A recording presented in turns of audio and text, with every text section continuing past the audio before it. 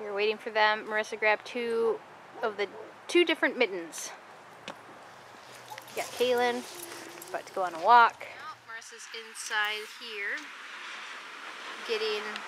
waiting to be adjusted at the chiropractor. But I'm out here with the puppies. So, on our way back from chiropractor, you can see the city from here. That's kind of fun. I always like that. I always like that view of the city. What are you doing? Wow, it looks like we're in a cloud. Hold on. Okay. I'm macerating strawberries. Did you put them with anything? Yeah, I'm macerating them in sugar. Sugar. Because I'm going to make jam. And when they're frozen, I froze them after we picked them. And when you freeze them and you make jam, you want to, if you macerate them in sugar, then the sugar gets in all of it and it releases the pectin. And so you can make jam without pectin. There you go. The more you know. The more you know. Wow. That's bad. I can do better than that, but it's cold. One of her friends had cancer, so she went through radiation, and this week was her last radiation appointment. So tonight we're celebrating. We are. So we're gonna go. This keeps on fogging up because it was so cold. Why don't you not videotape yet then and let it acclimate? It's fine. So we got our beer, and this is where we are. It's a pretty cool place in St. Paul. It's called the Lake Monster.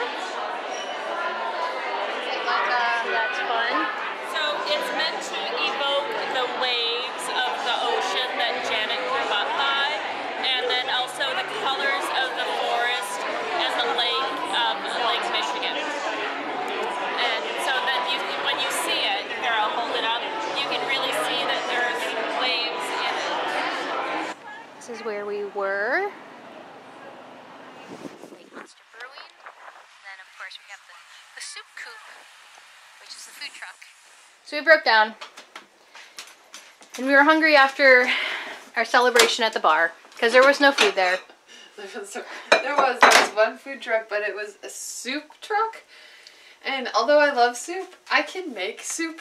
So that's not really like something I want to spend money on. So we starved ourselves, and then we came home and went to Matt's for Juicy Lucy's, which is a well-known eating establishment in Minneapolis. Anyway, the burger looks like this. And there's cheese on the inside. That's what's important about this.